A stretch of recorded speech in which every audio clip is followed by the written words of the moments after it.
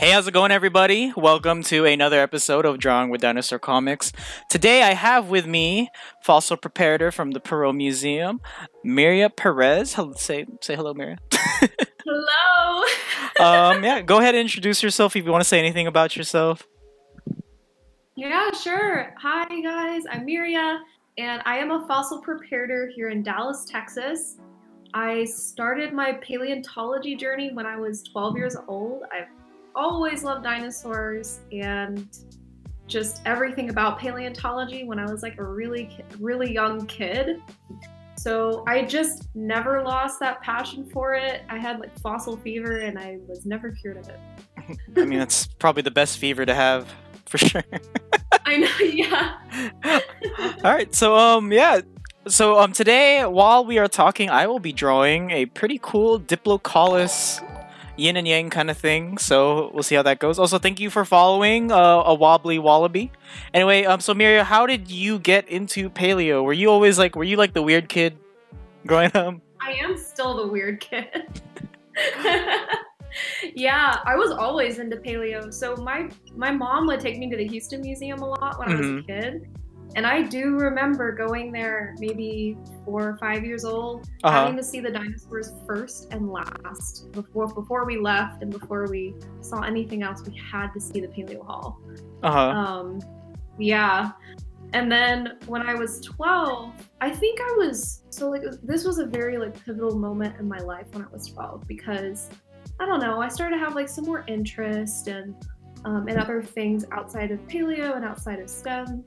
And so when I went to this event called Dino Days with Dr. Bacher, the paleontologist, I had brought my binder full of dinosaur drawings and asked him, what can I do to be involved in paleontology? And they were like, well, you have to be 14 to be a volunteer. How old are you? And I was like, 12. And then he said, well, you have to be 14 to volunteer. How old are you? And I didn't get it. Oh, he was winking. He was like, you gotta be 14. You know 14. What I mean? So the agreement was, as long as I had my parent or my mom usually with me, I could go volunteer. And so I spent almost every weekend driving out to Houston, which was about 45 minutes to an hour away from where we lived. And just the things I got to do with my mentor there, David Temple, who is the associate reader there. So many good stories. I learned how to do field work and prep and kind of science communication too. They have touch carts out in the halls, so I got to, bring out fossils and casts to tell visitors. And it never left, and it just made me want to do it more. That's super cool. And that's crazy because you got to work with, a legend in the field that was, Robert Bacher. And was that intimidating for you? Or did you even know who he was when you first met him? Were you just or did you know? I did know. And what was super embarrassing too is because I had started volunteering. I went into the lab. Dr. Bacher was there and he was kind of showing me around. And he hands me this Dimetrodon tooth. And it's beautiful. It's got all these little serrations on it. It was a shed tooth. He gives it to me and I drop the thing. And we spend 20 minutes on the floor. I'm on the floor with this famous paleontologist trying to pick up the pieces of the fossil I just broke.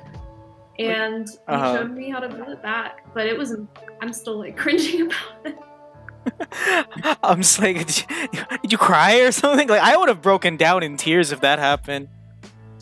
I think I was tearing up. I didn't full on cry, but I felt so bad. I felt so bad. Oh yeah, for sure. But my mentor at SMU where I went to school, he has a very similar story with him and his professor about it was a mammal tooth that he broke, and then his mentor went back and fixed it up and was like, this happens in paleontology. We have glue. We can fix it. It can be fixed. We have glue. Yeah, no, that's crazy. So you said you started volunteering when you were quote unquote 14, All right. I was 14 twice. Yeah. And what did that volunteer work entail? Because there's some, some people in the chat are wondering, like, how did that volunteer work go? Like, Skink of Death, one of the people in chat said, like, he's starting to realize how many volunteering opportunities he's missing because of COVID. Oh, yeah. Yeah, that's very true. And a lot of stuff like internships are probably stopped as well. But when I was volunteering, because I was kind of working under the associate curator, David, I got to do some pretty cool stuff. So I got to glue casts together. I got to be a part of the new Paleo Hall, what it is today, because it didn't used to look like a huge football field sized Paleo Hall. So I got to be a part of cleaning those fossils, fixing up old ones, going in the field. And now there's the Whiteside Museum of Natural Science out there. And before all that, the Houston Museum was digging there. So I was out there digging Diplocaulus and Dimetrodon and Lysoropus and all those fun little weird Permian critters. That's really cool. Do you think the Permian is your favorite? Is it your favorite era of paleontology that you like to study? Your favorite time period? It's definitely has a special place in my heart for sure. But like my favorite dinosaur changes all the time. The Permian and the Jurassic. I know. It's just like the more you find out. I mean, when I first started volunteering, I didn't really know anything about the Permian. I'm like, why would you want to study amphibians and stuff when you can study dinosaurs? But I learned to really love them and grow on them. For sure.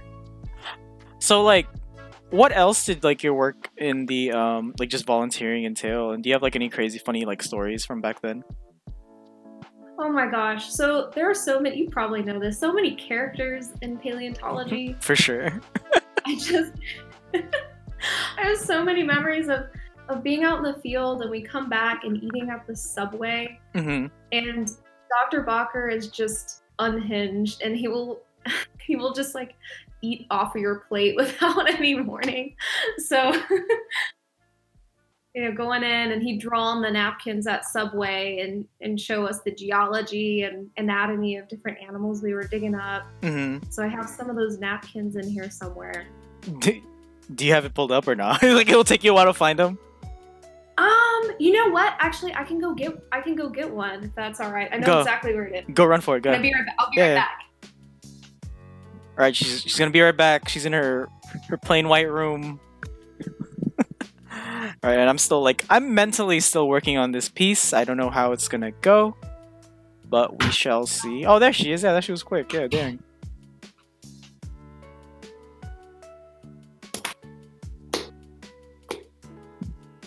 Okay, I'm gonna go deep into the vault. Okay, I'll deep into the Myria vault. Oh God. Okay.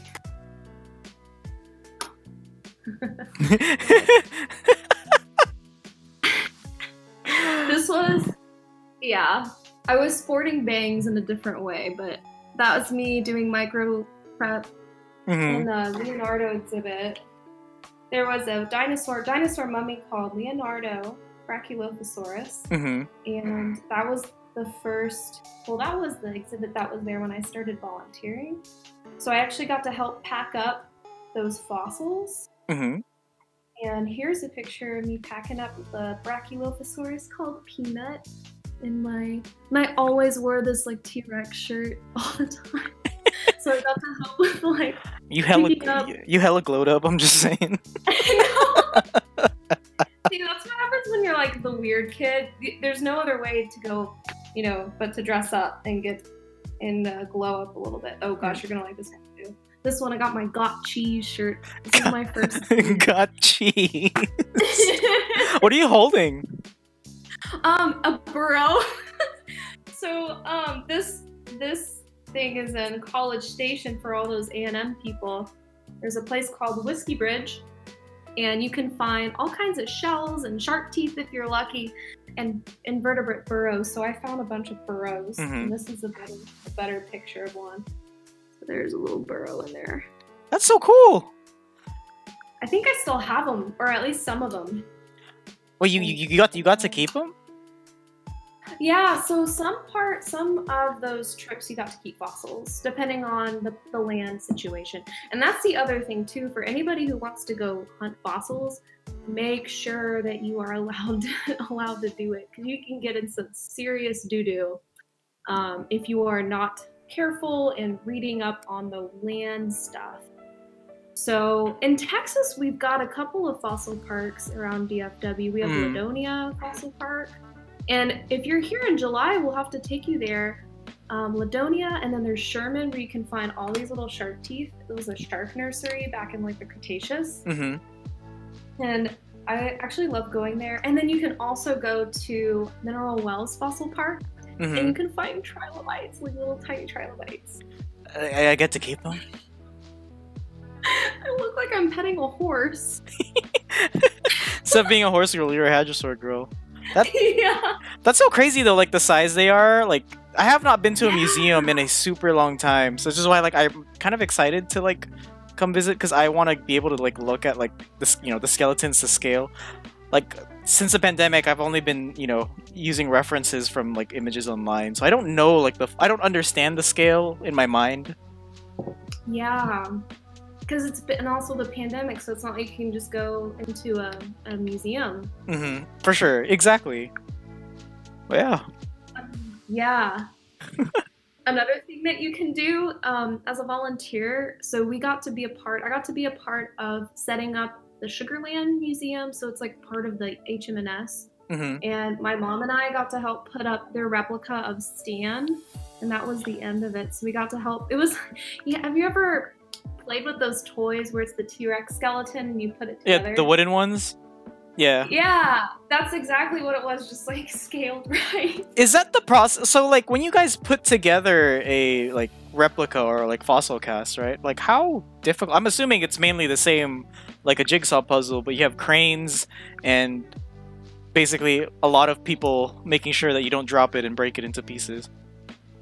Yeah, with the all cast mounts at least, it's pretty easy because they're made to kind of lock into place depending on what the skeleton is. Like for that one in particular, we had forklifts, and it was just like, I wish I had it in my office. I have a picture, or I have the thing of it, but it like clicks into place, and because it's a cast, you don't have to worry about the weight as much because they're pretty light, and you want them to be light.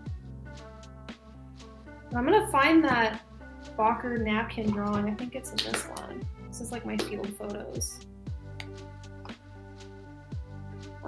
Ooh, yes. And I have a Diplocaulus. And it says bottom huggers rule. So this is a Subway napkin. From Dr. Backer. Dang, you put that on eBay. I'm just kidding, don't do that. That's messed up. You want to see Myria's 12-year-old art? Let's go. Myria, 12-year-old Myria paleo art. Cute feathered theropods rule. Is this supposed to be a raptor? I can't see the feet. I think it's supposed to be a Gorgosaurus. Oh. Because I love Gorgosaurus. I love Gorgosaurus too. He's a cool guy. He's a cool guy. He is a cool guy. I think he's the coolest. What on earth? There's some weird... I haven't seen this in a while.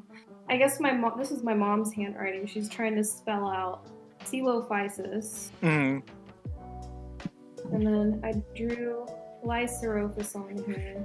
So, like, this guy I had made... Because I loved art growing up, like art and science classes. In my art class, like, my teachers got kind of annoyed. Some of them really, really supportive, but I definitely had an art teacher that was kind of like angry with me because all I would do was paleo art. Yeah. He like hated me.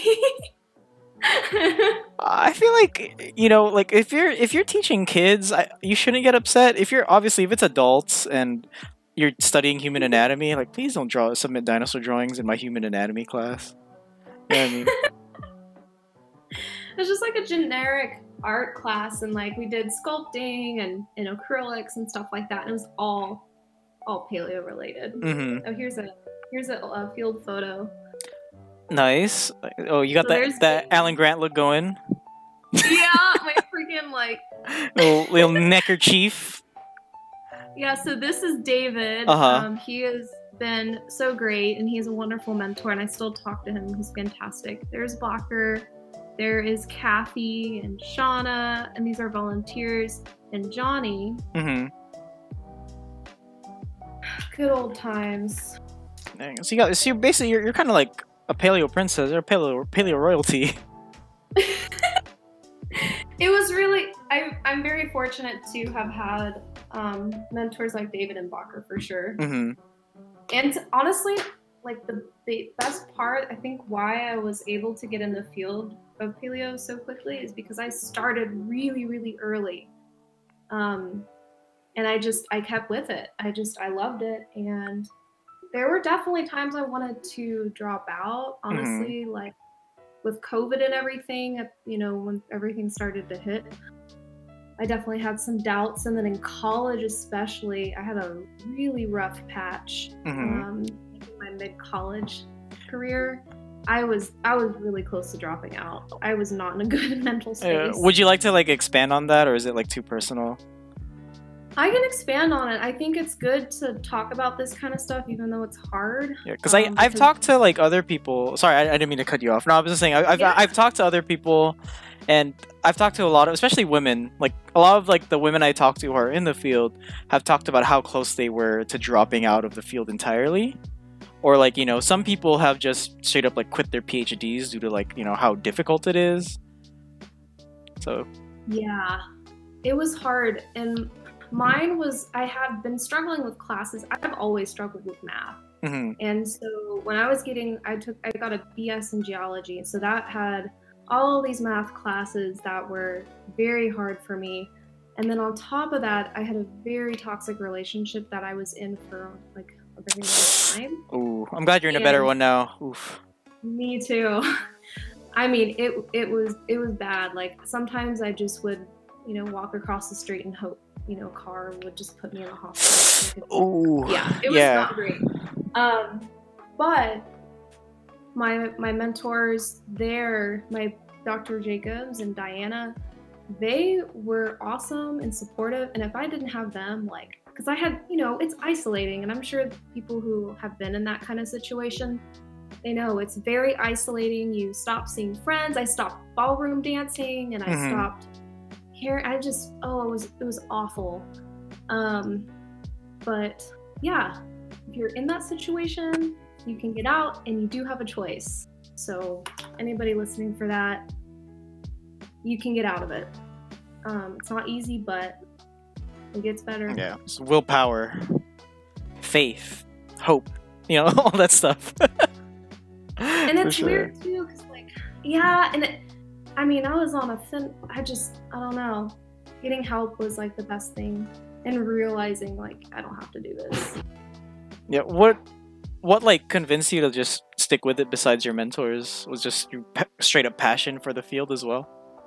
Yeah, actually, so I had a project come up with Dr. Jacobs to do an exhibit at the Smithsonian with SNU. And so I've been prepping in the lab, and I've been going, you know, just kind of going in, doing the prep, and then my classes, and then staying in my dorm room. It was awful. The prep was great. But then, you know, my mentor came up, and he's like, hey, like, we have this opportunity. You know, you're prepping the fossils for it, but do you want to be part of the core team to help decide what kind of content goes in and review and see all the process? And that like changed my course. I was very motivated, and it was just like this light. Like I had talked about this before, and I just say like the sea monsters saved me. Like they were great on, and having a mentor is so important. That's something I always tell people too, is having a good mentor, because when you are in those times where you're just really struggling, they see your potential and they push for it. For sure. No, I know. Sorry, I'm rambling. No. I mean, you're the guest, and you know this is very insightful into like, you know, the struggle of actually getting into any field, right? Like, and I think that is really good advice. Like having a really like, you know, mentor that can guide you and help you out through, you know, difficult times is very important for sure. I mean, I've been through, you know, this isn't paleo related, but you know, I teach karate, right? Like, you know, because of the pandemic, I haven't been able to go back to doing that, but you know, when I was still a fighter,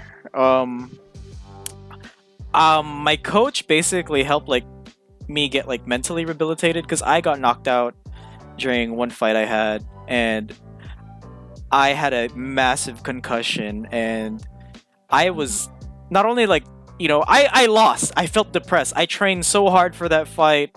I made weight like way before, and I was just, I worked my ass off to get there.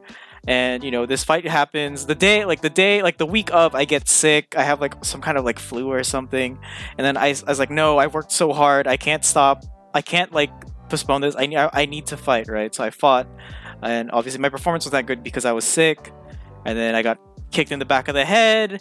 I got, I blacked out. It was bad.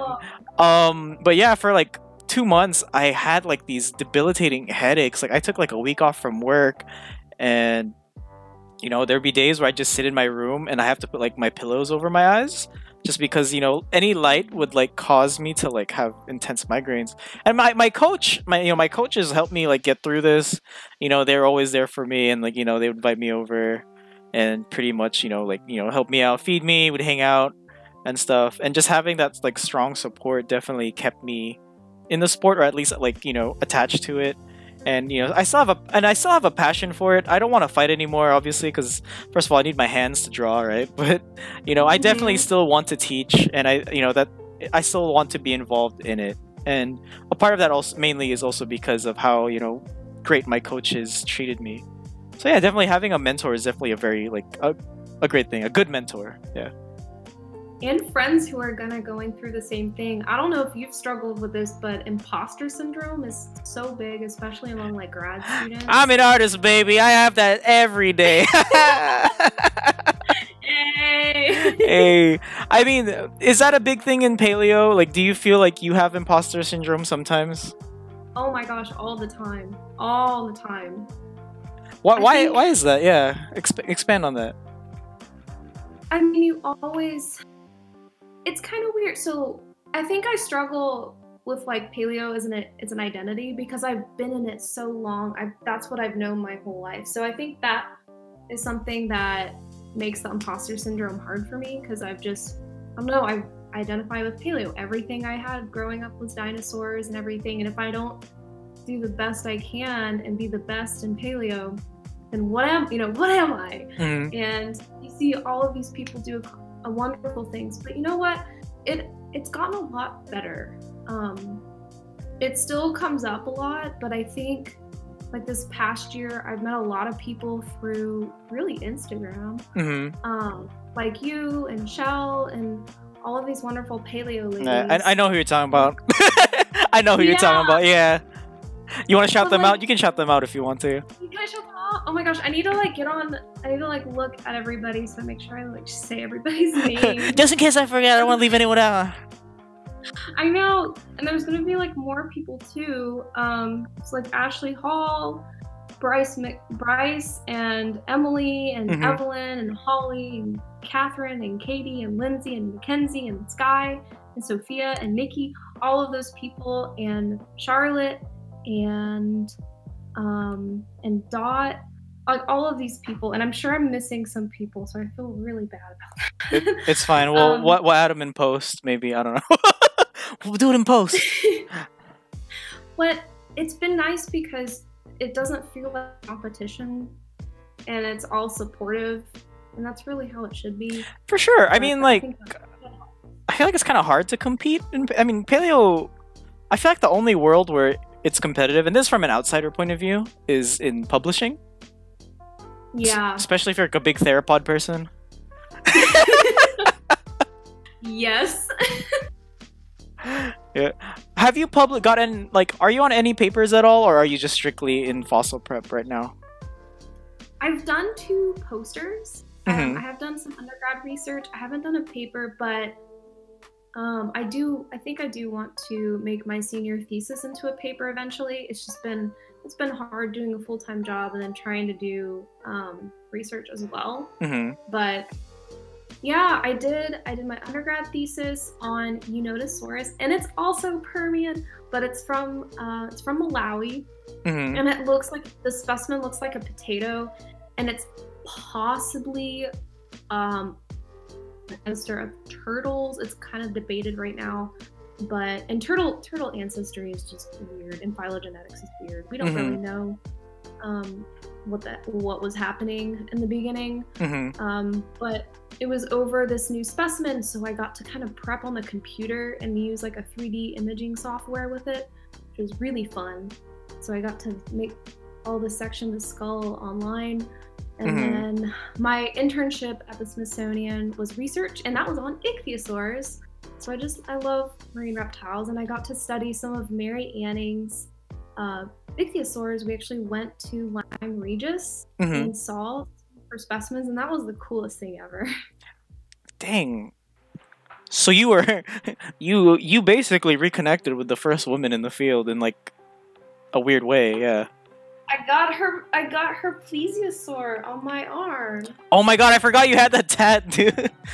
Also, I just realized I'm so dumb. I just realized you're wearing my hoodie. I appreciate you for repping me on the stream. Oh yeah. That was like on purpose too. I was like, I gotta rep. Also, I love this hoodie.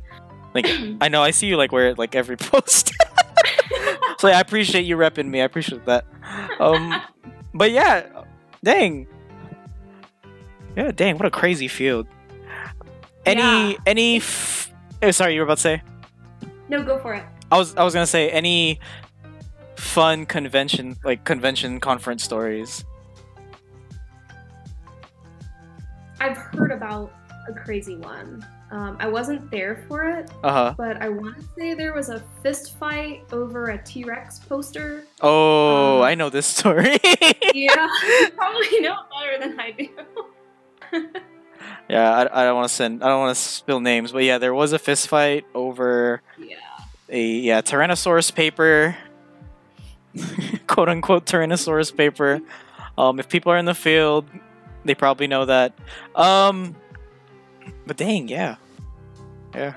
What else? Well, I have some tea, but like I don't know if I should say it on stream. Okay, yeah, let's not spill like too much like terrible tea. You can tell me after, for sure. Yeah. Oh yeah. Message me and I'll tell you. Yeah. Do you think it's gotten a lot easier for women to get into the field? Because I know that this field has been like incredibly male dominated, and I guess Caucasian dominated, Western dominated since the inception of the first like paleontological studies. You think it's easier? I think so. I think it is getting easier, but honestly, I don't think I can speak on that because my experience has been very positive, and I've had a lot of male role models and mentors that have, they haven't treated me any different because I was a girl or a woman, and even my age too. They were always very kind to me, and I would get some slack on my age a lot, and I think I still do sometimes.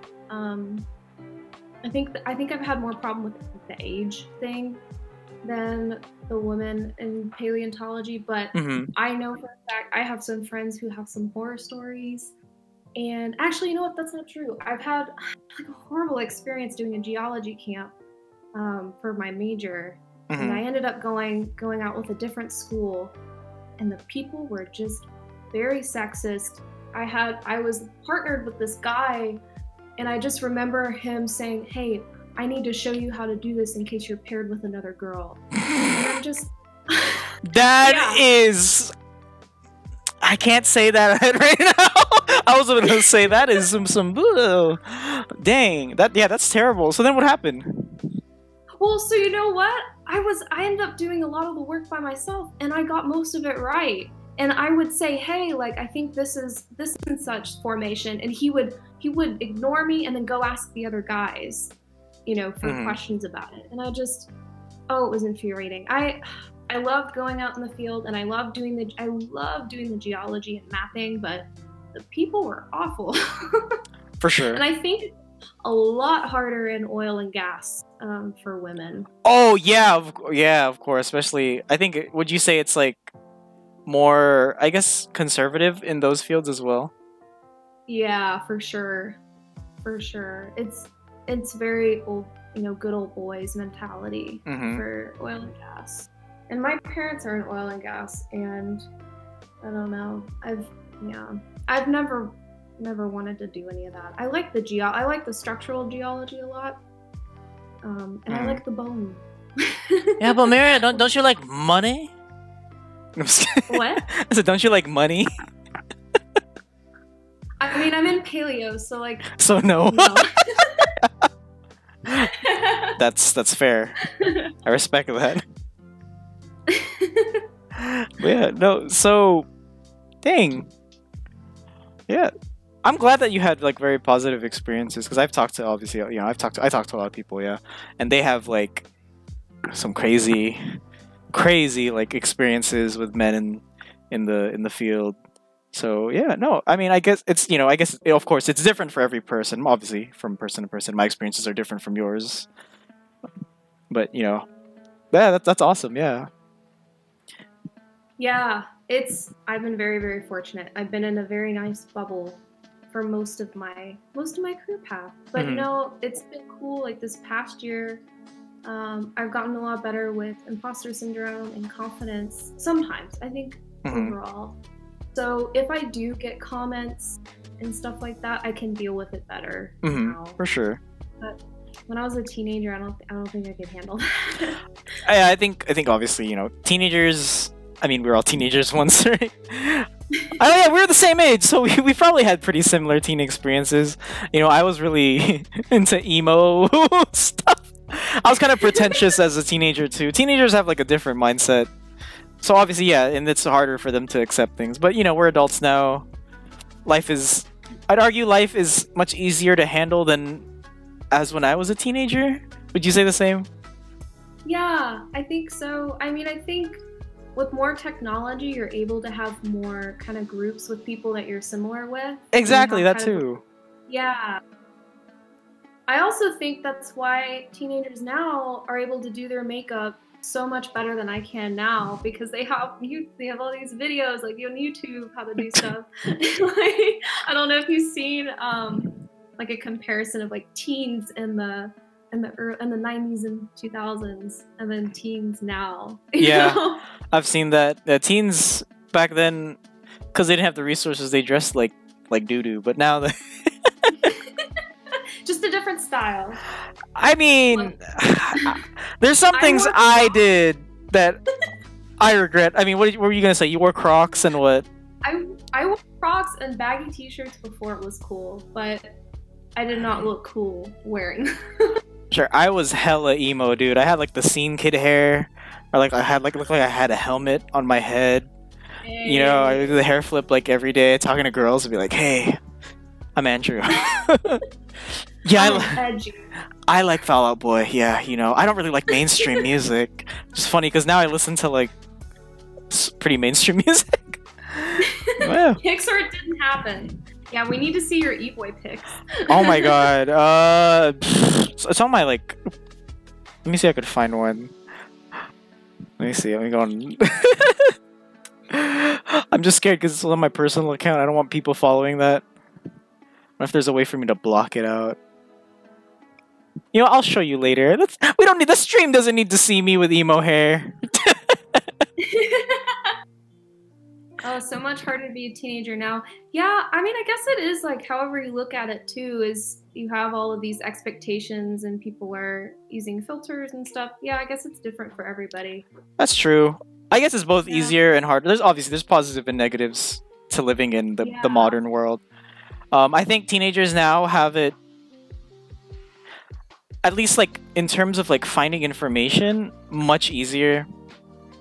And I think if you can take advantage of that, that's a good thing. Like obviously, you got these kids making millions doing Minecraft Let's Plays or convincing their parents to invest in Bitcoin or Dogecoin. If you, oh my god, like I invested in Dogecoin way too late because oh my gosh, it jumped up by like 4,000% for like a day. And it kind of just stayed there, like the stock price. I bought it when it was around like 3,000%, and I ended up losing like $10. And I was just like, I hate my life. But yeah. Did you invest in the game stonk? I was so mad about that. My friend called me like the week before it got big, and he's like, yo, Andrew. I was like, yo, what's up? You should invest in GameStop stocks. You know, they're going pretty big right now for some reason. You know, they're manipulating the hedge funds. And I was just like, yeah, I'll think about it. You know, because you know the few times I'd invested, because I'd invested in like clean energy and stuff, I got no returns. And then a week passes, and then I seen the news. GameStop stocks gone up by like you know this many percent, you know, thousands percent. You know, this kid got rich off his 10 GameStop stocks and is now buying a new gaming PC. This dude is like, you know, got millions of dollars, and I was just like, I could have been an artist full time in an alternate universe. That's what I'm thinking. But did you at all, or did you know, is it too risky? You think it's too risky? I don't do that, but Ben does. So he put some money in there, not like a lot, but he didn't get anything from it. Dang, it's too. All right. Well, I'll let you know if there's another big stock, stock jump. Yeah. See, Evan says GameStop and AMC stock aren't that volatile from what I heard, even with the spike in price. Maybe I will try investing in AMC stock because it hasn't spiked too hard yet. So we'll see. We'll see. There you go. It just stressed me out.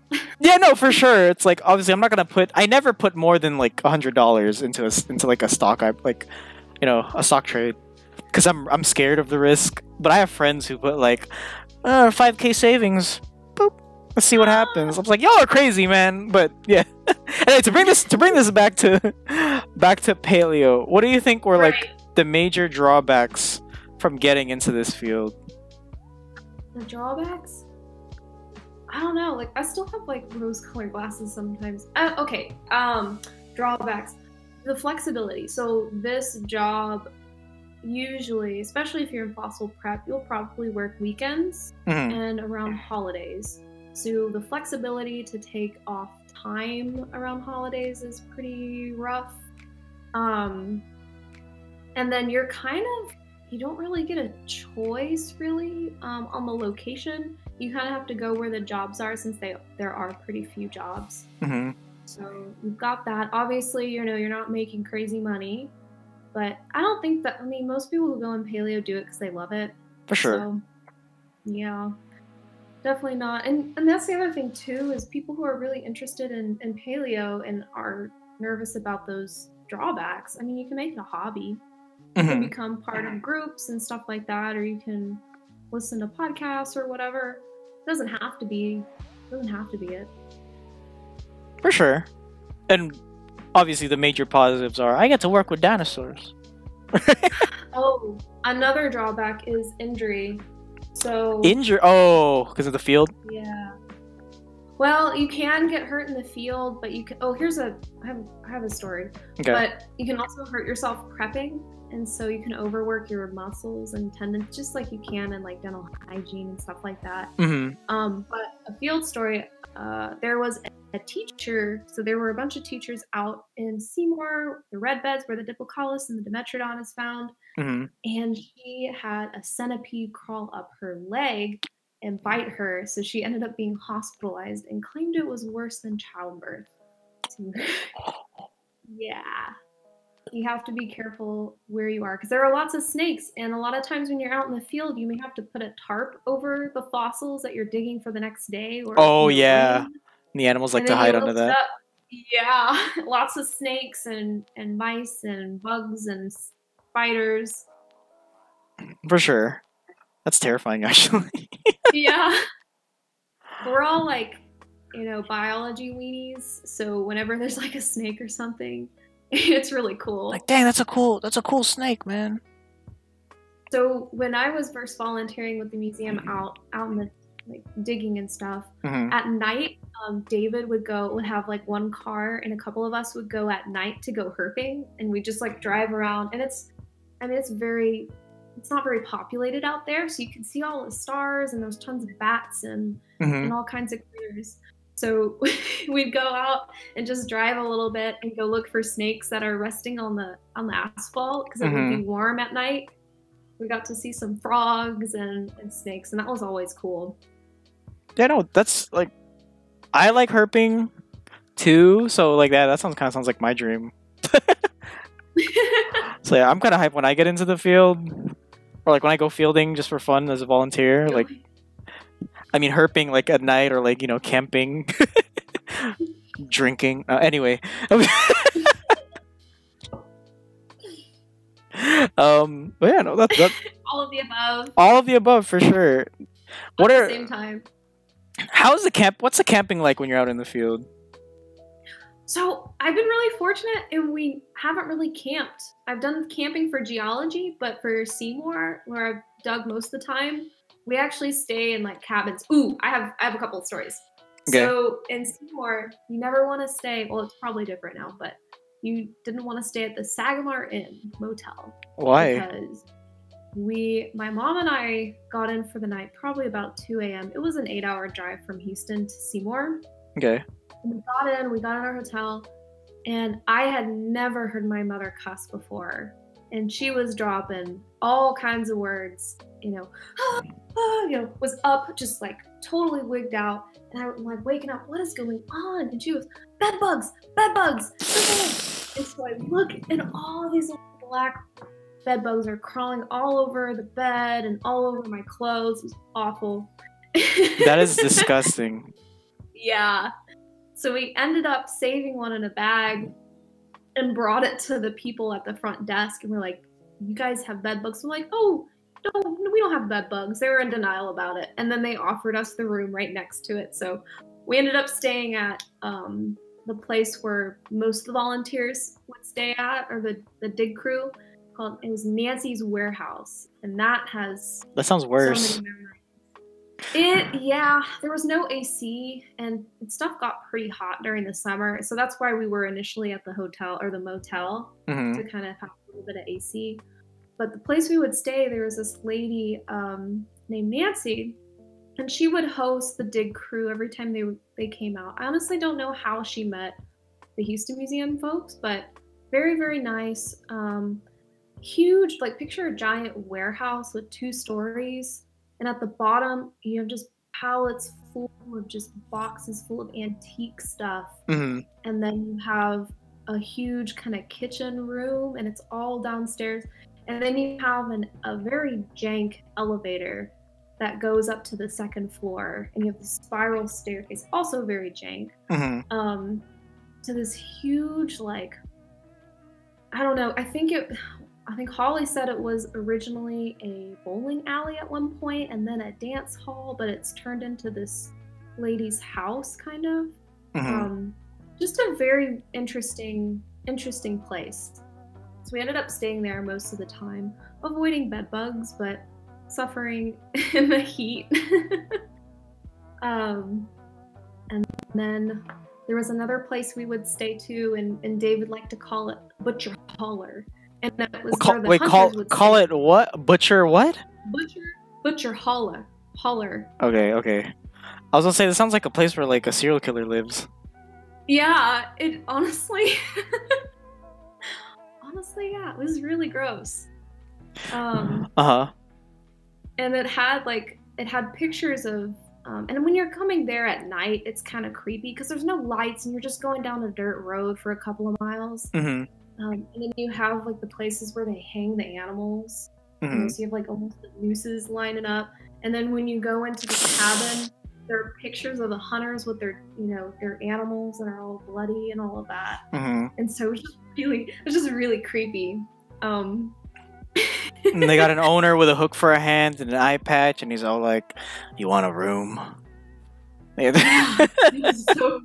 It's creepy at night, yeah. Yeah, for sure. You see like the eyes on the pictures moving, like watching you. Yeah, exactly. It's like Haunted Mansion. Like Haunted, yeah, except worse, because you could actually die. And no one would know. No one would hear you. That's true. That is terrifying. Yeah, like living like those middle of nowhere stories, like kind of scare me. I'm not gonna lie. Like, I think that's one thing that kind of scares me about like ever going like, out in the field and like having to stay in like a random hotel in the middle of nowhere. I just think of like Courage the Cowardly Dog and how he's like in the middle of nowhere. I'm gonna run into obviously you run into some interesting characters, right, when you're just out in the field and stuff too, and or like who are not even part of like paleo. They're just maybe you go back into the town and there's like, I don't know, some weird kind of like almost like a tweaker, but he's not. Like you think he's a tweaker. But no, he's just weird. So it's not. We didn't go for a paleo trip, but Ben and I went camping last fall, and we went to this giant park in Arkansas, and we didn't really know where we were going, and the camping's pretty dispersed, and there wasn't any signage, and it was just us and our dog. Okay. And so when we got there, we set up the tent and everything. We were hearing gunshots until 10 o'clock at night. Buddy was just going crazy because there were footsteps outside the tent, and we were just by ourselves, like no person in sight. It's the creepiest thing. It's like a headless guy with an axe is gonna look for you. This is like that sounds like some Blair Witch stuff, man. Yeah. you wake up in the morning. There's like a wooden doll outside your tent, like crucified or something. Yeah, no, that would be terrifying. Well, do I have any creepy camping stories? Not really. I've only gone camping in like very public areas, like very touristy camping areas. Like it's camping, quote unquote, but you're basically in a resort where you camp alongside other families. But I've never been like out in the field camping, like Wild West. I'm good. I'm not gonna throw a fit if I have to go camping for anything. But if I had to pick, it'd be nice to have AC and a shower and just, feel safe. I mean, I thought you were going to say it'd be nice just to have no gunshots sounding off when I'm sleeping. Too. Yeah. You find your life a little bit. Yeah. Hope they don't, For sure. Dang. The hash slinging flasher, yes. What a tweaker. Oh, chill. But yeah. Dang. So I guess fieldwork is basically just an entire, like, a bunch of randomness, especially because, a bunch of people from different backgrounds whose only thing that links them is paleontology, right?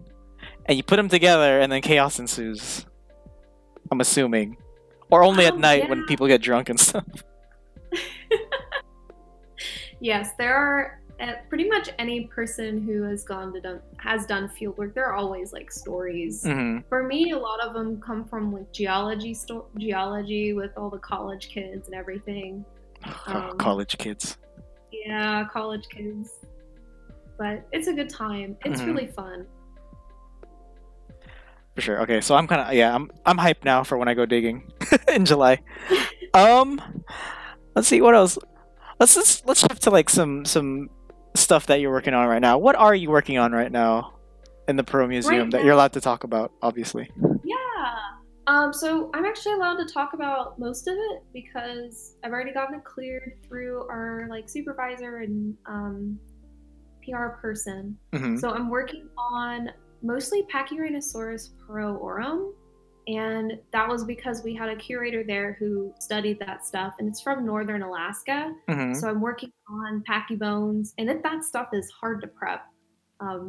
It is a very dense rock, and you have to use a special tool called an air scribe, and you have to use a tough one too. And it vibrates and uses air to vibrate a needle to scribe the rock off. Mm-hmm. So, and that stuff, you gotta wear the respirator, the ear protection. You mostly want to wear some sort of lab coat or apron because it gets everywhere. Mm-hmm. The rock. So that's what I'm working on most of the time. And then I also have some Permian stuff at our collection. And it's a really cool animal called, we think, Catylorhynchus. Do you know anything about Catylorhynchus? That's a big, small head, big body, right? Yeah, the Chad of the Permian. Let me see if I can pull up a picture. You should pull up a photo. Yeah. What did Evan say? I went on a fossil dig and there was a bear at our campsite. Jesus Christ! No, like, absolutely not. Brown bear or black bear, Evan? Yeah, that's important. I feel like it's like a tornado. Like I really want to see it because I'm fascinated, but I'm also terrified. Yeah, bears. I'm gonna stay away from bear. Let me see. Yeah, this guy I haven't pulled up. This guy. Oh, you can see on the stream. Yeah, it took like 10 seconds. Black bear. Thank God, Evan. So okay, why was its head so small? Let's talk about this thing because this thing is a weird animal. I never understood why this thing's head was so small. Why its body was so. I'm assuming this thing's like a herbivore, right? Yeah, it's like a pattern though. With sauropods and other herbivores, like sometimes they have really small. Dilophosaurus is kind of like that, Hmm. and it's because they're probably doing most of their digestion in their stomachs, so Yeah. they're not really chewing. They're kind of just swallowing. Maybe they have multiple stomachs, probably. Hmm. And I don't know about Catylorhynchus, but you do have gastroliths, which is pretty common in herbivores to help they swallow stones to help mash the food up. Hmm. But yeah. Oh, on the Catylorhynchus specimen, I got some like weird kind of stuff happening. It's not bone, but it could be some sort of evidence of the digestive tract. We're not sure. Hmm. So I'm uncovering that.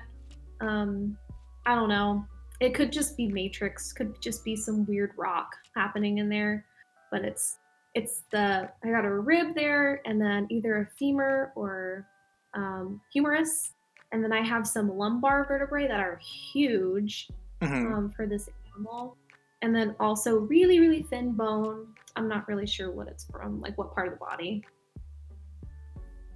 I love the Diplocolus so much. Oh, The thank yin you. and yang Diplocolus. It's getting there. It's So getting cute. there. But I'm yeah. gonna get that. That'd be like a cool tattoo. Oh, for sure. Right above your lower back. Right on your lower back. Yeah, I yeah. was I gonna was just about to say.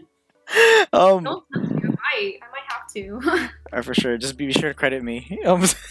Yeah, right. Dinosaurcomics, like at the bottom or something. The Dinosaurcomics drew this. Yeah. Dang. Let's shift to like your social media stuff. So what have you been up to on social media? I know that you are in the SciComm world now, and what got you into that? I don't know. Like it's fun. I've always loved, like when I was volunteering at the Houston Museum, I enjoyed the prepping. I enjoyed volunteering with or doing stuff with volunteers, and I also really loved kind of sharing the fossil passion, like getting out and showing people fossils and talking to them about it. Hmm. And I think for me, it's fun because people, when they go to the museum, they're excited to learn and they're excited to know about stuff. And so when you have somebody that's interested in what you're interested, it's so much fun. Hmm. Um, and so social media is kind of that way. It started out like just a personal thing, and then sharing kind of my story for myself, because I love to take pictures because I always go back and look at them and remember. Hmm. I think it's good memories. And my mom always took photos, so I think that kind of carried over to me. And I don't know, it's a lot of fun. And I've just gotten onto like TikTok, and it's so fun because the trends are just it's a creative outlet. For And sure. I haven't really been drawing or doing much art too much lately, and it's been like a creative outlet for me too. Sure. Yeah. I like you like doing like with Fortnite dancing and. No, I'm I just don't really kidding. get to I'm just dancing. kidding. Yeah, I'm on like the weird side. I'm like on the frog TikTok and like the animals and the Hmm. weird humor. Chell said, "Can we get Some some kawaii trend Myria?" Like, hello, I'm Myria. This is my fossil. Wearing like all like anime inspired like makeup, all pastel pink. I will do it if you really want me to. I'll do it. There you go. Bet. You gotta pay her first though. Oh, what? So you gotta pay her first though. You gotta pay. I'm talking about you. Yeah, right. I'm a paleontologist. I need to do this extra. I need extra. But yeah, Oh dang. my gosh. Yes, that trend where it's yeah. So, ich Accept ni Bitcoin. san LOL. chi. Yeah, arigato. And then it's the it's in the deep voice, and it's kind of weird. Ich ni san. Yeah, I know. Yeah. I know what you're talking about. Yeah. Do you do like TikToks with other people? I don't have TikTok. I've seen some of your guys' TikToks on Instagram. I guess it's a reel, quote unquote. But yeah, do you like collab with? Is there people you collab with often to do TikToks or no? So at the very beginning, I did do some with people, but it's hard because a lot of the trends are, I don't know, they're in person, and so it's hard to kind of do that from afar. But you can also do what's called a duet, Hmm. and you can kind of like put the two side by side. I haven't done that yet, but it's something I should do. I swear I saw this really long one. It was like you, I think Catherine was in it, and Emily Yeah, Keeble. It's still like a rap song. That was a while ago. that was a while ago. That was a TikTok trend. We did do that, Hmm. but those come up less often where you have the larger groups. I hope we're gonna be able to do another one soon. That's fair. Are you guys planning to do like a large like group thing eventually? Like I I don't know, a hope show so. or something, a talk show? Oh, yeah, so I just started a YouTube channel and I need to work on the second episode, but I Hmm. do plan on having some like people show up and talk. I think that would be a lot of fun to collab. For sure. There's I know some guy who's free to go in some videos. This guy. I'm just kidding. You don't have to put me in your show, but if you want to, No, it'd be fun. We can talk about paleo art. Oh yeah, for sure. I have a lot of spicy things to spill about paleo artists, but if you want me to. Ooh, yeah. I want to hear. I want just like a whole episode about the hot goss within paleo art. The hot gossip, yeah, it's all hearsay, but I won't mention anything here though. This is my show. I'll get in trouble. But yeah, Yeah, right. We'll do an anonymous. Like, and have you do the. say voice changer. I'm in like a Yeah. black, like my face is shadowed, like it's a Discovery Channel like documentary or something. Yeah. Yeah, no, that's cool. Like, have you like, how's your growth been on like Instagram? Like, are you mainly focusing on Instagram and TikTok? Yeah, I think so. Honestly, Twitter is hard. And the other thing too is all the people I have on Twitter are mostly other paleo people. So my content is kind of for the general public, I think, or people that are interested in paleo that may not be in there already. Mm-hmm. So it's harder for me to kind of promote my stuff through Twitter. I'll still do it in like Facebook, but on Instagram, I'm hoping, like, I guess my goal, I'm also an If Then ambassador, which is our mission is to inspire like young girls into STEM. Mm-hmm. And so it's my priority has kind of shifted from like a personal Instagram to like an inspirational or, this is what you can be when you grow up, or an interest in STEM. Mm-hmm. So, and it's better for Instagram and TikTok because you're able to get, I don't know. I would say I'm able to get better audience, like a wider variety of audience through those two platforms. And Twitter, I just haven't really figured out Twitter. That's fair. Twitter's a magical cesspool of scum and villainy. So I understand. Yeah. I understand why it's harder. I personally don't like Twitter that much. Yeah, I don't like it because it's just weird, and you can only put so many characters, and it's. Mm-hmm. I'm not a fan, and maybe it's because I'm not good at it. I'm like, I don't like it, but For sure. Yeah, no, you don't gotta push yourself for sure to understand it. Speaking of If Then, let me pull this up real quick. Nice. Oh, I'm allowed to say now, but What? with If Then, we all the women that are involved with them, which is 125, Mm-hmm. we all got 3D scanned and we are in 3D printed into statues. So we're gonna be at North Park Mall in Dallas, Texas, like as an exhibit for women in STEM. Nice. So when you're here in Texas, you can go see. I'm orange. Like we're all orange. You can go buy orange Myria. I have like weird people like hugging them. Yeah. Let me see. Let me pull up some of your videos on YouTube real quick. Let's watch them. Oh no. I'm trying to find your If and Then. Is this the one? If Then, the one where you were doing you were helping this woman fossil prep. Oh yeah, that was my CBS episode. Okay, damn. Can I find it? That was weird. How like, was that? cool. Yeah, how was that? Here, I think I got it pulled up. It was intense. Like we spent almost a whole day filming, which gave me a lot of insight to like how, I don't know, how to do a YouTube video or how to just do videos in general. Uh-huh. It was wild. It was wild. And I found out that I don't think I could be an actor. Why? What do you mean? You did great. It was. There is a lot of takes. Like I was so nervous. Oh, for real? There were so many cameras and lights. Like it's gotten better because now I'm Keaton, and today we're highlighting trying to do TikTok. Hmm. and stuff like that. But staring into like the eye of the camera is so it's just very intimidating when you're first starting out Yeah. because it's hard. It's easy to talk when you see a person. Yeah. Yeah. I got this pulled up right here. Oh, yeah. I've been doing a lot of like classroom talks, and I'm a part of this exhibit. That might be. Yeah. Oh Discovery. yeah. Yeah. I thought this was That's really Discovery Channel for some reason. I was like, dang, man, on Discovery Channel. I have that same shirt. I have that same shirt. I got it at Ross. Oh my god. Really? Yeah. Hold up. Let me see. Let me find. Let me go in my closet real quick. I got it from the LA County Museum. Really? Okay, When hold. you get here, I'll have to wear that when you're here. Let me go. Let me go to my Yeah. closet real quick. Let me pull it out. Okay. Oh no, you're on mute. Okay. Yeah, that's cool. It's funny too because a lot of people will have the same paleo shirts.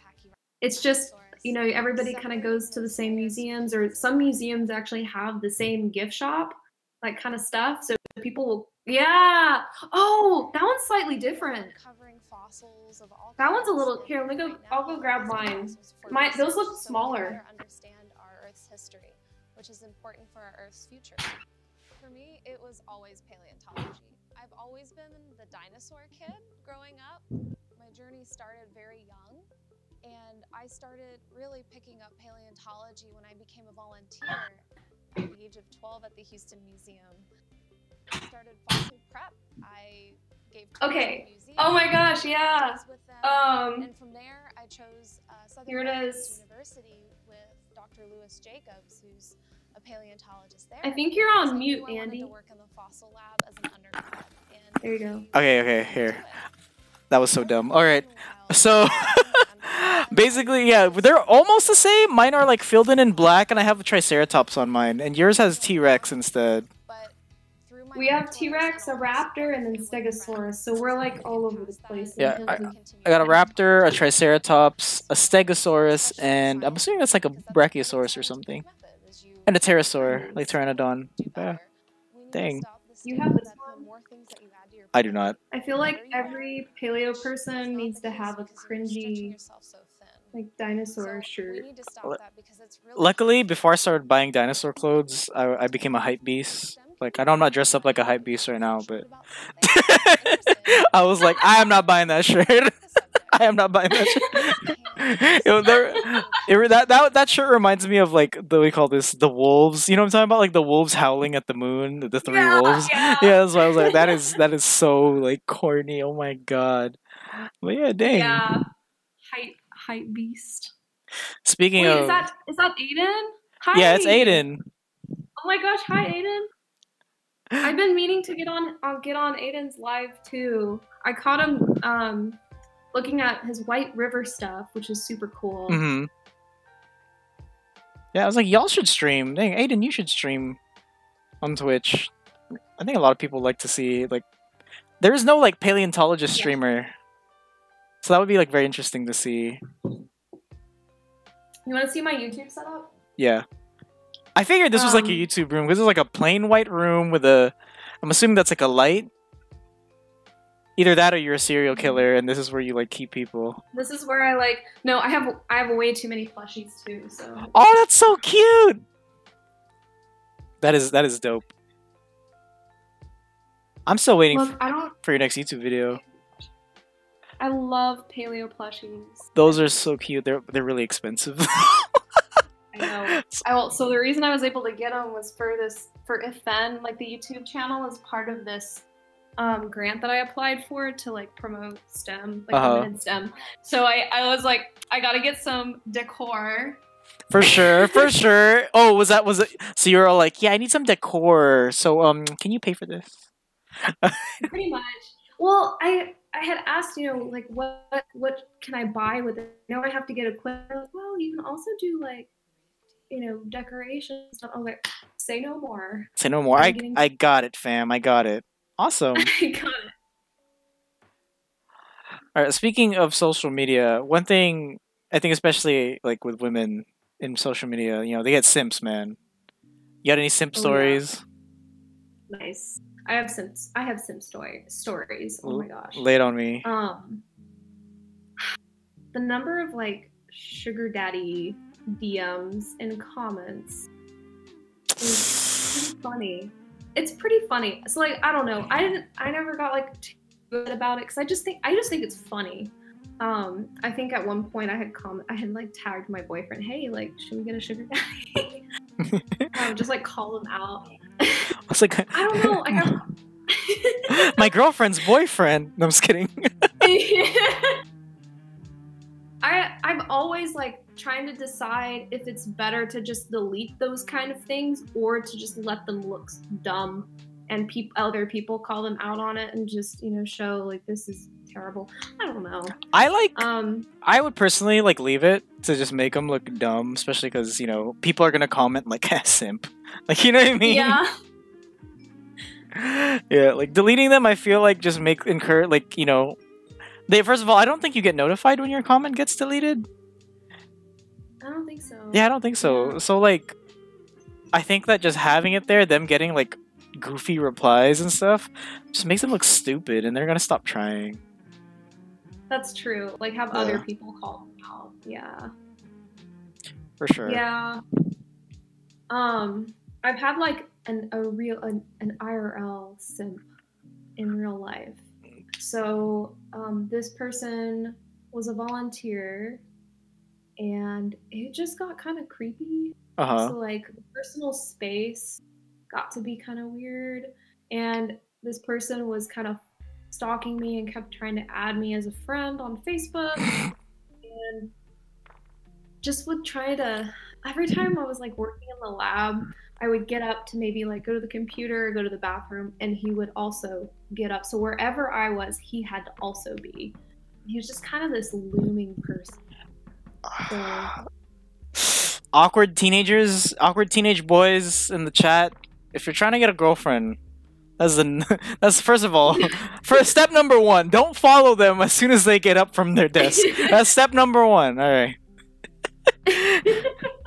It's not romantic to follow a girl, you know, and when she says no, thinking that like, oh my god, if you know, she's just saying no, but you know, I know deep down if I keep trying, she'll fall for me. No, she's not gonna do that.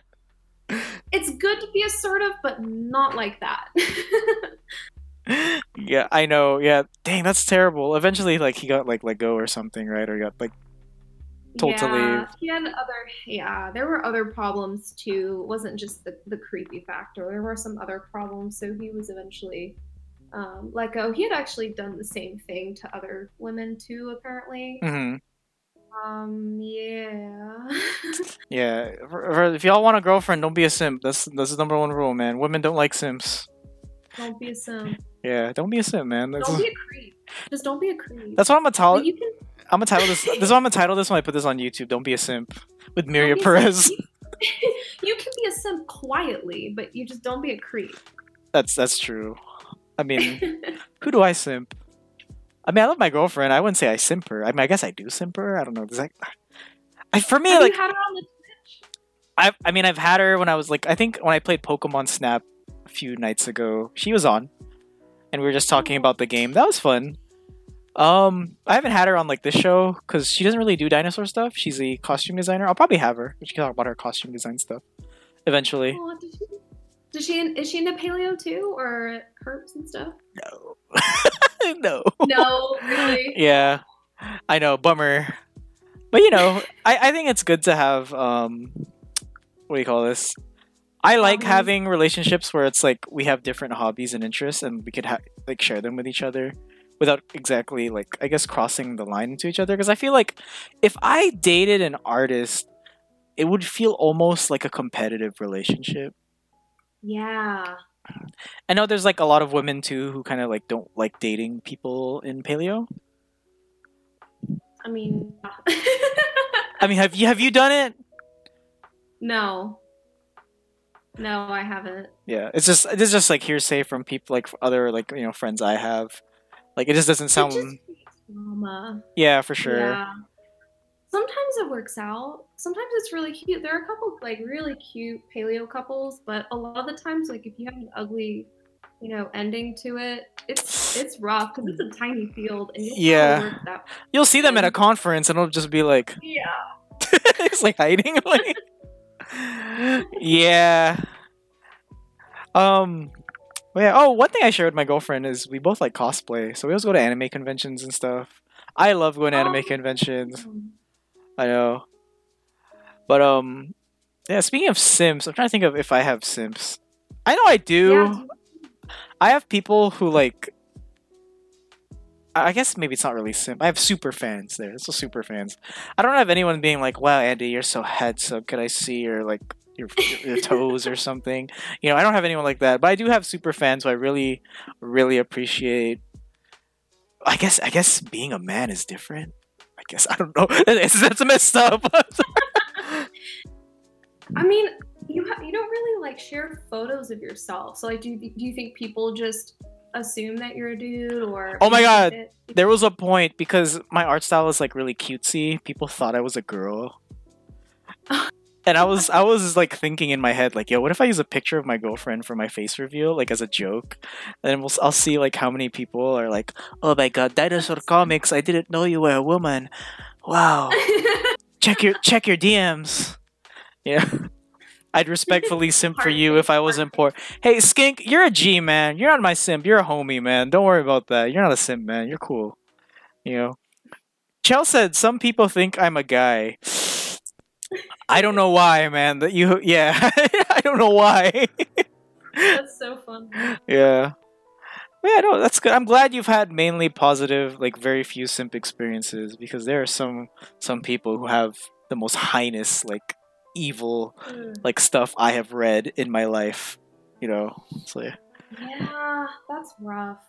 I've gotten photos, and like I think they're pretty much every time I get like a DM from somebody I don't know or don't follow, it pops up in like my requests. And it always, anytime somebody sends a photo, it blurs it out, so you have to like double click, I guess, to see the photo. So I'm like, every time I get one of those, like, hey, can you check this out? Because I usually get rocks and fossils and stuff to ID. And like every time I'm like, all right, like click fast, look, all right, it's a rock, we're good. It's like a vaguely like fleshy shape, and it's like, oh, it's just a rock. Oh snap!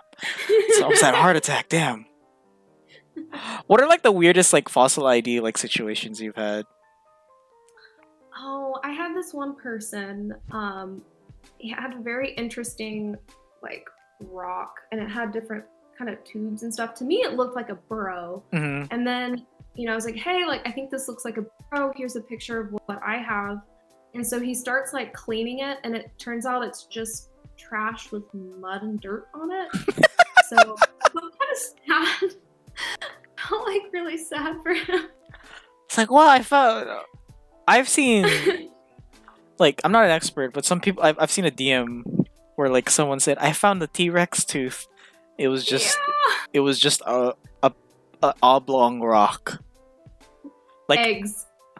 Oh, I get so many people ask if it's a dinosaur egg, and it's just like a nodule. And these things are round. So like I get, like, if you don't have any sort of like geology knowledge, I get it. But some people are super into kind of making up a story with it. They're like, oh, you can see the eye and the face and everything. Like, well, eye and face of what? The embryo that was fossilized in the rock. Dinosaur. First of all, I don't think any egg has fossilized that cleanly, right? I mean, I'm sure like the Myosaura, like more like Cretaceous stuff, but like in general, like isn't that like super ultra rare to like have the embryo inside fossilized as well?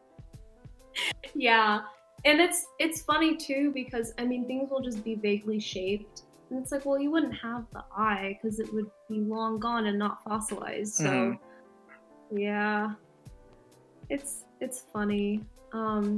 It's less funny when you have the people who are adamant that it is, what they claim it is. No, you're wrong. No, this is what I have here, and you have to just kind of be like, sorry, all right, good luck. And for me, sorry. That's really dumb, because that's like me going to my math teacher asking if the answer is right, and when he says no, it's wrong, I'd be like, no, it's actually right. You don't know anything, even though that's your math teacher. Dang I it. know. And it's hard too. So like if you're ever out like fossil collecting on land that you're allowed to, it's very good to like note where it comes from, because if you ever want to get it identified or donate it, we can't do anything without context. And this goes for archaeology as well, more so than paleo. Because context is everything. Like once you lose the location and where this thing was found, like it can be sometimes useless to paleontologists. For sure. Yeah. Dang. So. I like his eyes. Oh, thank you. I wasn't sure if this was correct, like, cause I know like modern frogs do this, but I wasn't sure, and I was like, I'm ready for Myria to tear me a new one if like these are wrong. But okay, you like them, so I guess I'm right. Or it's possible. I mean, we don't know. We don't know what they look like. I mean, it's probably more accurate to make it look like an amphibian eye. Oh my gosh. Oh, I don't have it here. But there was like a toy or like a model Diplocaulus, and it had been painted pretty bad. And I decided to give it colors like the red salamander. So I ended up doing some painting. I was like really bored. And I like doing that. Where'd you put it? It's in my office. Oh, okay. Yeah, that's like, it's kind of hard because I have books there and then I have some books here, and every time I want to reference something, I have it in the other.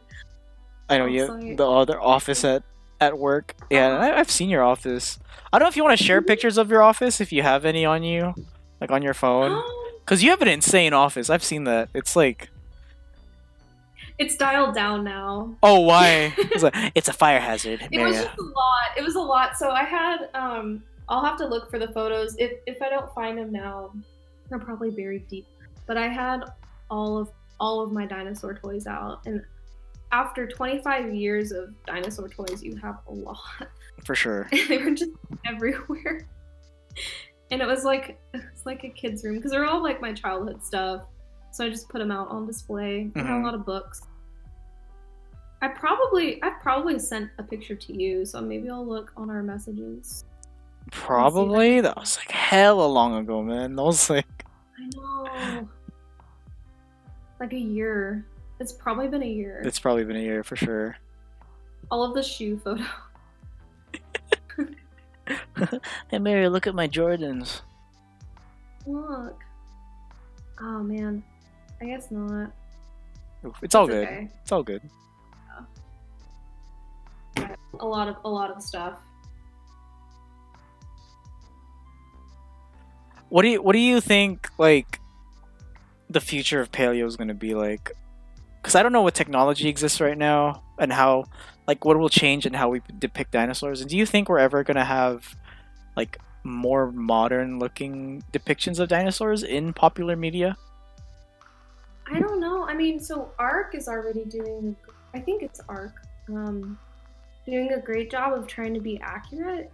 I'm so disappointed with like Jurassic World. I mean, I know it's for entertainment purposes and stuff like that, but man, if there was an opportunity to promote like scientifically accurate animals, and I know they're not scientific, they weren't made to be scientifically accurate, but it just would make them cooler because you have this kind of real factor. That these animals were actually living, more realistic than dinosaurs. Because the first movie, they had paleontologists, and for the third movie too, and the second, they were actually really consulting paleontologists about how accurate things were. I mean, of course, they're like the raptors are too big, but they at least, added some feathers on the raptors, and they tried to make Spinosaurus semi-aquatics at the time. They were like, yeah, we definitely think this thing was swimming in water. So, and that just like made it more, I don't know, but I'm also like a paleo person, so. I mean, I feel the same way. I don't really like Jurassic World. Like, I like Jurassic Park because, I can watch it with the context of the time it was made in. Jurassic World, like at least the first one, for me, it's like a dumb, fun, like popcorn movie I could shut my brain off to. But like Fallen Kingdom was just like, the hell happened here, man? You guys could have tried at least. What happened to the baryonyx, man? Why'd you have to do them dirty like that? You know what I mean? I know. So ugly. And it's sad too because we'll have kids at the museum, come up and go, do you guys have an Indominus Rex or Indoraptor? I'm like, I'm so sorry. And do I have to be the person to tell you this? But those things don't exist. And we have so many cool dinosaurs that do exist. They could have used instead. But it makes me sad. And like, it's just a monster movie at that point. Yeah. But I mean, you could argue Jurassic Park has always been a monster movie. That is true. I'm just kidding. I mean, there's like, it's so much better when you have more of a relatable thing. Like, this thing was alive. Let's put it in modern day. I don't know. Yeah. And I feel like it's kind of disrespectful to like the people who've worked so hard to like, you know, study and research these animals, to like depict them incorrectly or like in a way that like turns them into like mindless, you know, killing machines, right? Like, even like you could argue like the Stygimoloch, right, in Fallen Kingdom is just like, you know, they basically gave it a superpower, which is like it can destroy concrete walls with its head. Yeah. But I think, like, personally benefited from those movies is you have more people interested in dinosaurs and prehistoric animals. And I talk a lot about mosasaurs. And it's nice to be able to go, oh yeah, the thing that jumps out of the water and eats the shark, that's what we're looking at. And you're like, oh, I know what that is. That's fair. Yeah, that's a fair, like, they popularized, you know, more obscure and different dinosaur species, but at the same time, like, yeah, I don't know, it's a double-edged sword, I guess. You know what I am thankful for? So, like, with the popularity of dinosaurs now, there's so much more dinosaur merch and, like, shirts and stuff that there wasn't when I was growing up so much. Oh, that's true. There's this one guy I know named Dinosaur... No, I'm just kidding. Dinosaurcomics. Yeah. No, I agree. Yeah, the amount of merch, the models, the toys... Like, I have gotten so many different, like, dinosaur toys this, like, past, like, year. And because, like, a lot of companies know that there's a big market for, you know, scientifically accurate, you know, dinosaur toys, and people, you know, people eat that up, right? Like, I simp, the company PNSO, the manufacturer, because they do, like, so many super cool, scientifically accurate, like, dinosaur models. Let me pull one up real quick. Let me see. Andy Big Simp for 100% off. Hell no, you never get 100. Andy Big Simp would get you 0% off if you're a real simp. Like, okay, so PNSO, I don't know if you've heard of them, Myria, but they do like my favorite figurines. And they've gotten like pretty popular the past year. Here's their Allosaurus. Let me see if I could pull it up. Oh my god, why is the image quality so bad? Allosaurus, PNSO. Spell it. Are they on Insta? Let me see. I'm pulling it up on my computer. But it's PNSO, like literally the letters. Oh. Oh, interesting. Yeah, like There's a lot of art, like shared art. Scientific art. That's an old one. Sorry, I'm like struggling to pull this up. But anyway, here's like just some of here's their models. Like if you go in Google, like here's some of their stuff. Yeah, their Borealopelta is so beautiful. Like if I had like more dispensable income, I would like just buy their whole stock. I just bought their Pachycephalosaurus. I think that should be in the mail like maybe sometime this week. But they have just so many beautiful models. Yeah, and I'm just scrolling through. Awesome. Yeah, I'm not sponsored, by the way. I'm not sponsored. But PNSO, if you like to sponsor me, I will say whatever you want if you give me more figures. But yeah, that's cool. Yeah.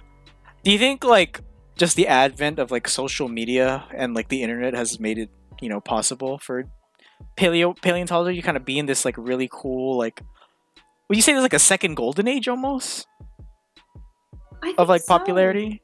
Yeah. Well, I know like just in research in general for paleontology, we are in a golden age with the discoveries that we're making right now, with the technology, we're able to tell like colors and sometimes colors, and we're able to see skin more, and we're, you know, developing better practices in preserving those things. So yeah, it's really, really cool what is coming out. And all the Spinosaurus papers. What do you think about like all like the giant theropod like fanboyism that goes on? Well, okay, theropods are really, really cool, but Yeah, you have definitely. a lot of people. I don't think I would not study or be in that group. I don't think. Just it's funny too, because like within every sort of kind of thing, you've got like kind of stereotypes in paleontology where you have the theropod people, and then the ceratopsian people are like super chill. And then the hadrosaur people are just not there. I'm kidding. There's hadrosaur people. I love the hadrosaur people. They're the chillest in my opinion. They are. And you have, I think the most chill people are the mammal paleontologists. For sure, because they're not fighting over like, okay, here's why Smilodon could kick you know, the direwolf's ass. First of all, like, you know. Yeah. No, theropods are super cool, and like mad respect to the people who do that, to do theropod stuff. For sure. But yeah, there's a lot of like drama, and not necessarily in research, but just in general, people who get really, really like into theropods that don't do research, and they get like super aggressive with the hypothetical questions. Oh my god, like the famous did so and so theropod have lips? And then you look in the comments and like, okay, first of all, Spinosaurus was in the water most of the time, so Spinosaurus would not have lips because it would have been in the water like a crocodilian. Blah blah blah blah. It doesn't make any sense. You know what I mean? It's like, dude, like, calm down. Eat a Kit Kat, man. You know, you're hungry, man. Eat a Kit Kat. Eat a Snickers, bro. Yeah. Or like, I guess going back to Simps, I don't know if it's considered a simp, but you'll have people who they have like a fact and they just want to share it. And I get the enthusiasm, but some of the comments are just rude. You know, they're like, well, actually, blah, blah, blah, blah, blah. So if you actually did this, and then it's, wrong. Yeah, it does indeed come off as rude, and especially because my comics are informative and like super researched, right? Like I have, I work with a lot of people to like get these comics like as close as I can to factually accurate, and I'll have comments that just say things that are just flat out wrong. Like, I don't know, there was one about like, first of all, Spinosaurus was quadrupedal. It's like, what? That's been like disproven since like 2018, or especially when it comes to like a big theropod. Yeah. Yeah. And that's rude when you're right, though. Is it rude when they're right? I think it depends on like how they say it. That's true. You can be correct and not be rude. Like, yeah, you can go, hey, like, I'm confused, like, I heard this and this came out at this time and it's whatever. Or hey, like, do you think blah blah blah is actually this? Like, there's ways to do it that's not. Yeah, there was one I got. There was a comic I worked on with Scott, and this was Carnotaurus, and we were, I said osteoderms, right? And Scott, he did research and he said it was okay, and then we got a reply from a student, a paleontology student. He gave us, the source and said, hey, the Carnotaurus, or I guess Abelisaurids, did not have osteoderms. They had feature scales, right? And he said it in a very nice way, and I was like, oh, okay, you know what? I will fix that in the comic, and then when it gets published on like physical format in the future, I will update it to have that. You know what I mean? And then you have people like, here's why. Okay, this is BS. This is why you're wrong, you freaking loser. I'm like, damn, whoa, dude, like, bro, go outside, make some friends, man. Damn, why you gotta come at me like that? They're so aggressive with it, and it doesn't have to be like that. Yeah, like go back on Reddit, man. Like, yeah. I think especially like I don't know why, this is like the vibe I get when I look at like SciComm posts from women like you and Charlotte, for example, and it's like there's people in the comments who are like trying to like prove they are like smarter than you or they have more credibility than you. They're not even, first of all, they're not even in the field, and their name is like something like Blue Velociraptor 2010. You know, it's like, what are you doing, man? Or they'll just they have what? They have what? No pictures.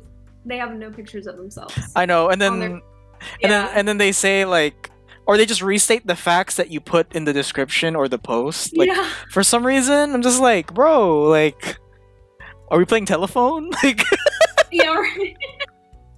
Yes, that's correct. So there have been like some TikTok. I'm like addicted to TikTok. Okay. Okay. And I run into some that are like, you know, comebacks for when you have people trying to, you know, basically restate what you just said. And one of them is, wow, thank you for repeating what I just said, or some. There's some like good ones. I'm like, all right, I'm gonna save this and use this for when I have a weird comment. Do you remember one? I'm probably gonna use it. I'll have to send you the TikTok. Okay. I think I saw it today. Yeah, it's just, yeah. But I don't like to be confrontational sometimes. Most of the time I don't. So I'm just like, ugh, I don't want to deal with this, because you're not gonna win. I mean, you know what you're right about, or sometimes they are right and you just, I don't know. But I don't respond to that really well. That's fair. I'm like gonna get in trouble, you know? Yeah, especially because like, you know, I don't know. I stopped thinking like that. Like I have like a very like I have a tendency to troll sometimes. But like I'll consider it for like a long time. Like, do I troll this person? Like if they seem like a huge like, you know, like jerk, and you know, then I'll troll them, or I'll playfully troll them. Just kind of poke it a little bit. You kind of stir. Yeah, kind of stir it a little bit, but not like too seriously. Because you know, in the end, I just drew a freaking cartoon about a dinosaur. Like, you know, people get upset over like the dumbest. There's more things to be upset about. There's people starving in this world. There's people dying. You know what I mean? It's like my comic is the least of your worries to be like super angrily passionate about. Like, you know, calm down, sir. But yeah, and I'm sure you get that. Yeah, take a chill pill, man. Thankfully, I've been pretty lucky. I mean, honestly, when I do get those comments, I pretty much scroll past them. Mm-hmm. I've been getting those kind of on TikTok. I'll get the same stuff too. So I posted a TikTok about T-Rex and basically a comparison between the Jurassic Park T-Rex and like the chunky most recent T-Rex reconstruction. Yeah, and I got so many comments about something about the hands, and like everybody was just like, well actually it's blah blah blah, and like, well actually it's not. But I didn't even bother with that, because it's just, I thought Paleo Twitter was bad. Yeah. Paleo TikTok. Yeah, I don't know. I guess mainly, do you think it's a demographic? I feel like TikTok is mainly like really young teens, and you know, teenagers have a propensity to like think they know everything. Like when I was a teenager, I thought I knew everything. I thought I was ready to move out and, you know, become a millionaire, right? But no, I wasn't. Yeah, invincible. Yeah, I thought I was invincible. And you're like also able to have fake accounts too, so it doesn't matter what they say. They're not going to have any repercussions for, you know, going after somebody. That's true. Yeah, you gotta teach these children it's the real world out there. Yeah, it's like, I'm glad that like, and this is gonna sound hella nerdy, but like, you know, like video games, like, I don't know if you've played like fighting games like Super Smash Brothers, but there's always like, so bad. You know, you know, you got like your little cousin, right? You haven't seen in a long time, talking mad smack, right? Talking mad smack, like, you know, I could, you know, hey big cousin, I could probably beat you in, you know, Super Smash Brothers. You know, I'm really good. It's like, oh, you're gonna learn today, son. Yeah. That's me. You know. I wish there was a way to do that in Paleo. I guess the only way is like you pull out the paper and be like, look at this published research, son. Oh, you can't read?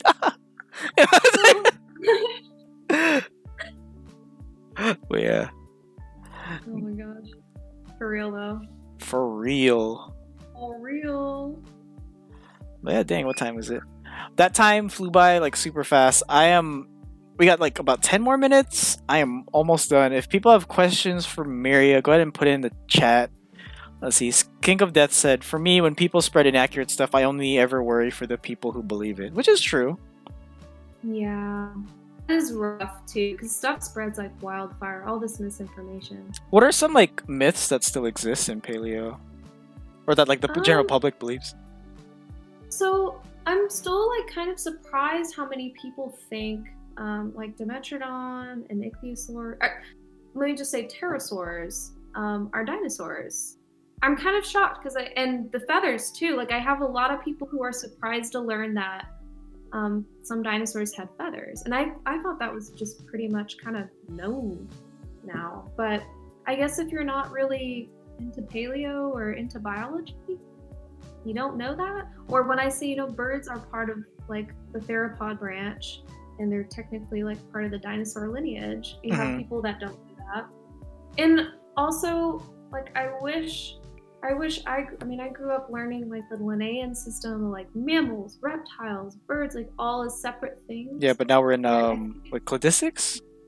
Yeah, like it's still being taught like that, and it's so hard. Like I remember trying to learn about like just doing phylogenetics and stuff, learning about how everything kind of what evolution is like for all these different groups, and it's more like fluid than just boom, boom, boom.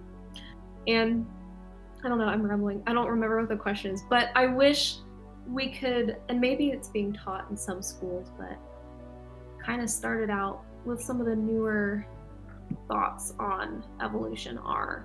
Because it's so hard to like backtrack and go, well, let's start all the way at the beginning. Forget what you know about this, about birds and reptiles being different. So I think, yeah. I guess it has mainly to do with like, the education system not having been like properly updated, I guess. Yeah. And stuff is always changing, so I get like it's hard to stay on top of stuff because science is always we're always learning new stuff and disproving and proving things wrong. So things are changing, but I think like biggest theme like evolution is just not really taught well, at least from my experience. In like early schooling. I mean, do you think the Texas education system was great at teaching evolution? No. Yeah, so but I'm not even sure what it looks like in other public schools across the United States. So I grew up in the Philippines, right? And it's ultra conservative country. And my education on evolution wasn't very, I guess, in depth, if anything. They cover it at all? They did, but it's like a very like brief thing, and it's I believe it was like Linnaean, but like there's a lot of like religious stuff too that we were taught that kind of like bypasses that, and obviously we didn't talk about evolution of hominids because that's too controversial. Yeah. This is a bummer. It is a bummer because there's a lot of cool stuff. Education system. Well, is it really bad? I'm assuming Australia, yeah. Probably really good. I think the because Australia is basically the American Bible Belt, but better. When you say with better healthcare and stuff. Monkey, yes. Return to monkey, because that's how it works. Wow. Well, there's lots of great apes that don't have tails, or like they're shorter. Yeah. Yeah. The Bible Belt. Yeah. I know. Yeah.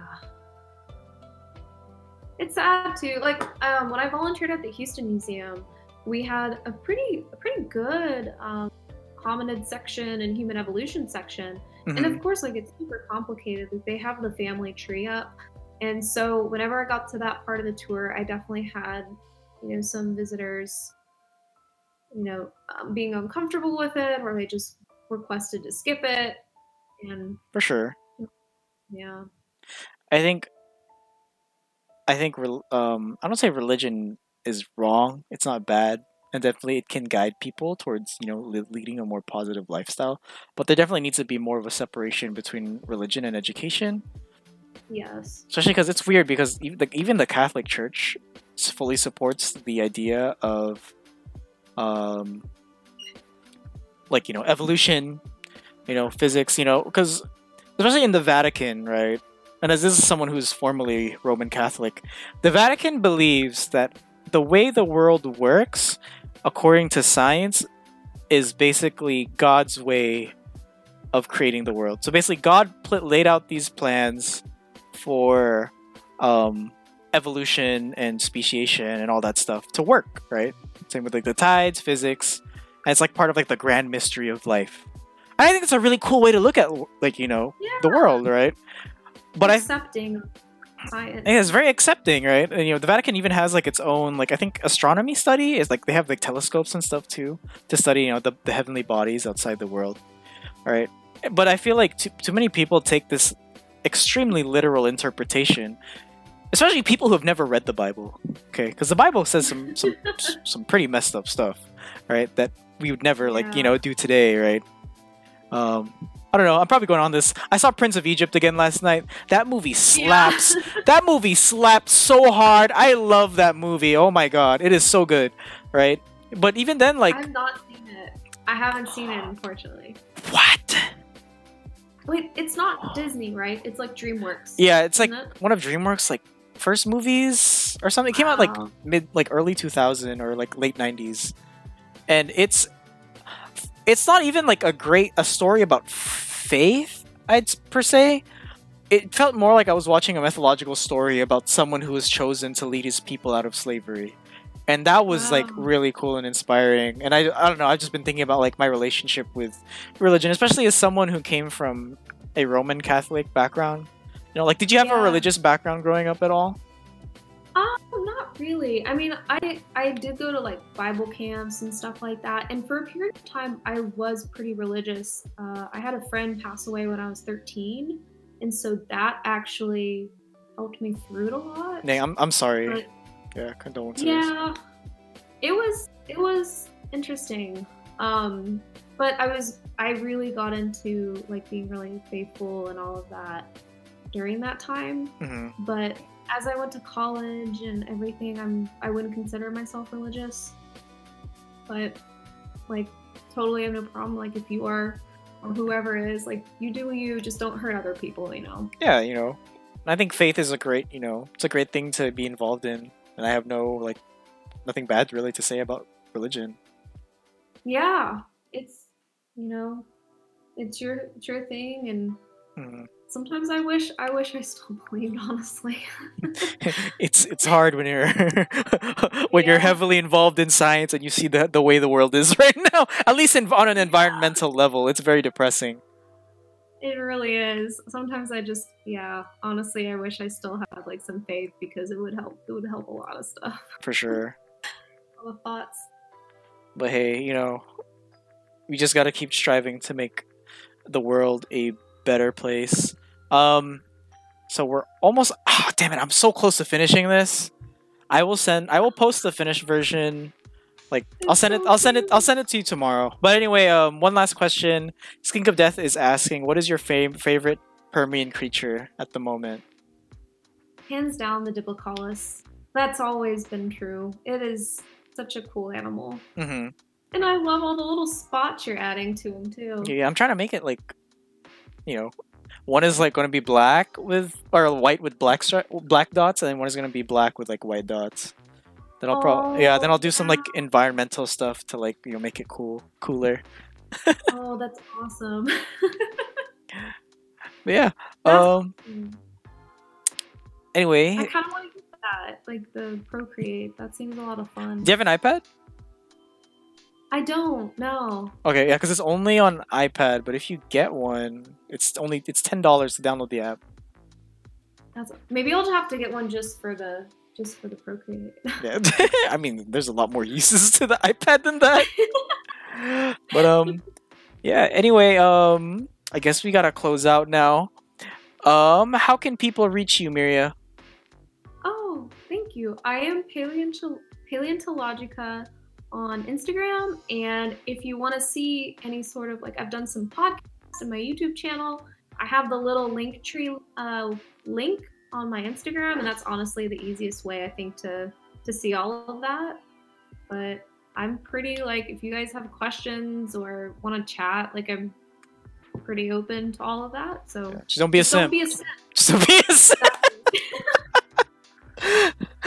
Awesome, yeah. So anyway, Myria, thank you so much for coming on the show.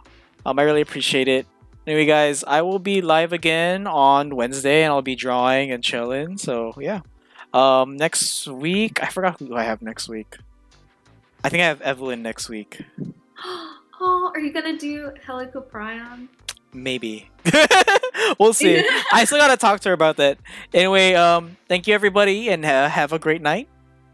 Bye. Thanks for having me.